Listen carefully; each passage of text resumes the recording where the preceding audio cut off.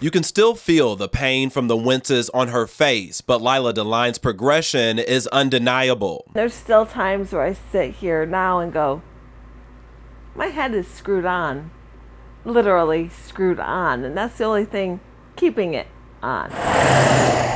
She'd almost made it to her Cedar Springs home on August 16th. Her husband heard the custom exhaust on her 2008 Chrysler 300, but when he went to meet her in the driveway, their whole world changed. He was looking at my car when she hit me. You can see the car's twisted, mangled metal from the crash, her vehicle landing in the ditch by her house. And I was slumped over the center console, not breathing.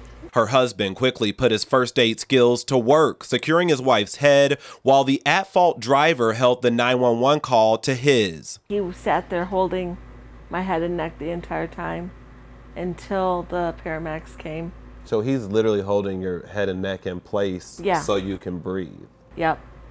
Keeping her head still may have been a life-saving call, according to doctors. I took care of her while she was in the ICU, and she couldn't move anything. The best that she could do was blink to commands.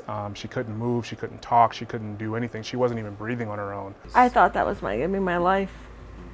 I thought that my life was gonna be ventilators and diapers and not being able to communicate. I'm sure that was emotional for you. It's emotional now. But that wasn't all that was in store. Lila's treatment at Spectrum Butterworth and Mary Free Bed Rehabilitation Hospitals yielded unbelievable results. It's one of the most remarkable things that I've ever seen. I was completely floored. DeLine credits the hospitals, especially her nurses, for motivating her through dark times. Her love for her daughters, also an extra dose of strength. And I remember laying there going, this isn't me. I'm not staying in this bed. I'm going to do what I need to do to get out of this situation.